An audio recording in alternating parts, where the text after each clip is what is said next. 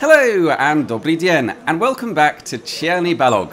And as you can see, today we're at the railway station, because Čierny Balog doesn't just have the only league football ground in the world with a steam railway running through it, it also has the only steam railway in the world that runs through a league football ground.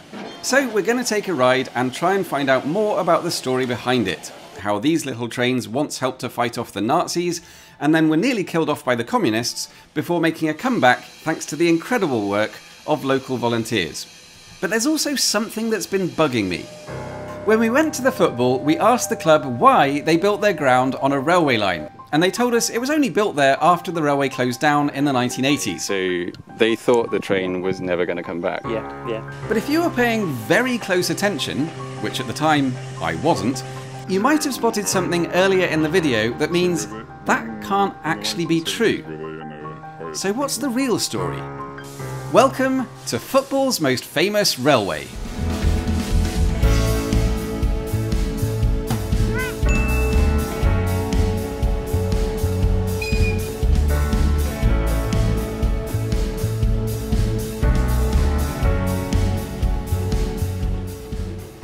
This is the Čierny Balog Railway, a preserved narrow-gauge railway that runs along the valley of the Čierny Balog River in the hills of central Slovakia.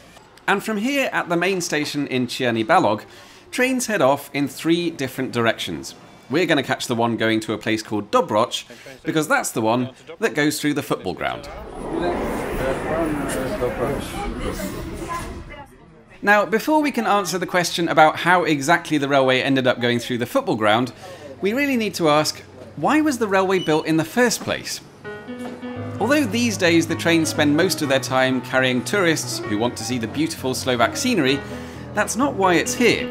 The railway was originally built as an industrial line carrying wood for the local logging industry. It's a very good view of some logs. This kind of narrow-gauge industrial forest railway was once common across all of Central and Eastern Europe. There used to be about 40 of them in Slovakia alone.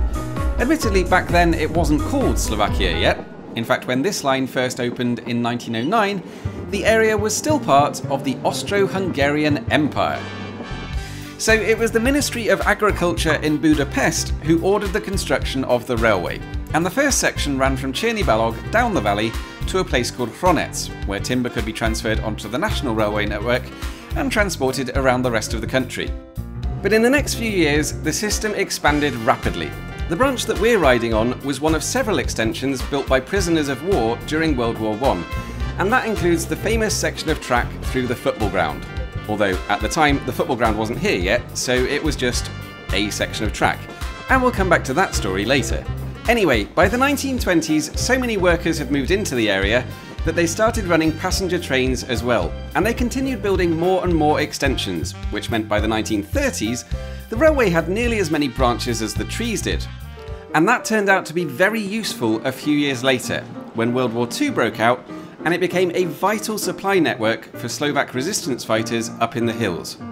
This, of course, made the railway a military target, and unfortunately, several of the original steam locos were destroyed after a direct hit on the depot in Hronec. But ultimately, Čierny Balog was one of the few places in Slovakia that was never conquered by the Nazis, and that was at least partly thanks to these little trains. Although, admittedly, not this one. As far as I can work out, only one of the locos that was here in wartime still survives. The others were either destroyed by that direct hit, or they were scrapped in the years afterwards. So instead, the volunteers here have been rescuing engines that were facing a similar fate in other places, like this beautifully restored 1930s diesel railcar that was saved from scrap after the closure of the Czech railway that it used to run on. And you have to say, they've done a fantastic job on it. But hang on, rewind a few seconds. Never mind the beautifully restored railcar, why is there another football pitch here? What's going on? What is the deal with this railway and its weird attraction to football pitches? Once again, this channel asks the important questions. Now, like I said, when we went to the Tatran game, we asked one of their coaching staff why the club built their ground on a railway line, and he told us it happened after the railway closed down in 1982. But the same guy also gave me a booklet about the history of the club, and if you look closely at this team photo from 1970, you can see the players are standing in front of something that looks a lot like the same grandstand that we sat in, with the railway in front of it. And if you look at this photo from 1967, you can even see the clubhouse in the background. Clearly, Tatran were already playing here long before 1982. In fact, I messaged Petter to see if he could find out, and we're pretty sure they've played on the same pitch, with the trains running alongside it, ever since they were first formed in 1933. But if that's true, then we still haven't answered the question. Why did Tatran build their ground where they did? Well, perhaps we're already looking at the answer. In 1933, I suspect Tatran's ground would have looked very similar to this. Just a simple playing field right next to the railway. Dobroch and Čierny Balog are in the same narrow valley. There's not much flat land available around here, and it's quite possible there was just nowhere better to put the two football pitches.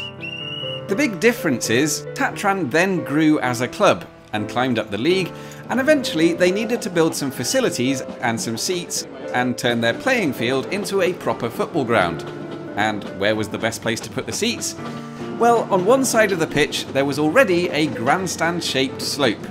Sure, there was a narrow gauge railway sort of in the way, but it was much easier to just build the grandstand there than try and move the railway or try and move the football club. And so we ended up with what we have today, the only steam railway in the world that runs through a league football ground. Although we very nearly didn't.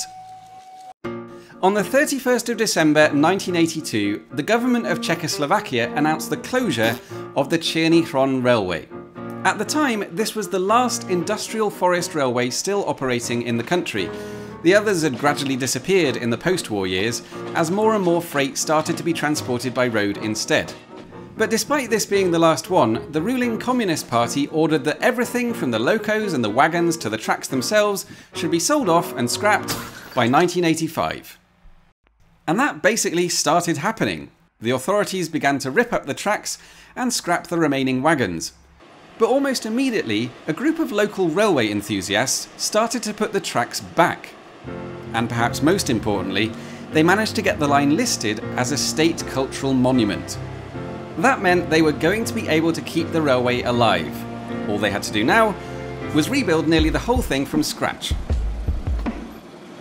It took a decade of work and hundreds of volunteers from all over the former Czechoslovakia, but on the 1st of January 1993, a steam locomotive retook the rails from Hronec to Čierny Balog, and a few months later, the Čierny Railway was officially reopened. And that's how we got a steam railway that runs through a league football ground. And then we lost it, and then we got it back again. And we nearly lost it again earlier this year when a property developer blocked the line to Dobroch, saying they owned the land and wanted to build on it. Luckily, because it's a cultural monument, they were forced to stop. To sum up, like a bear with unfinished business, the railway is still not quite out of the woods yet. Its survival depends heavily on volunteers, and they've got ambitious plans to run electric commuter trains in future to make it more financially sustainable. But after surviving the Nazis, the communists, and the property developers, hopefully this unique piece of railway and football heritage is finally here for good.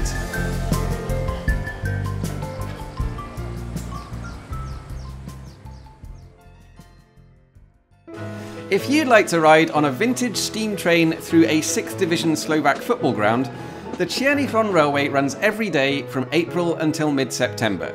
A return ticket costs us €12 each, and it's half price for kids, students and disabled passengers. There's space on board for wheelchairs and pushchairs, and while it's very much not level boarding, help is available if you need it. Of course, if they ever get the electric trains running, that might make things a bit easier.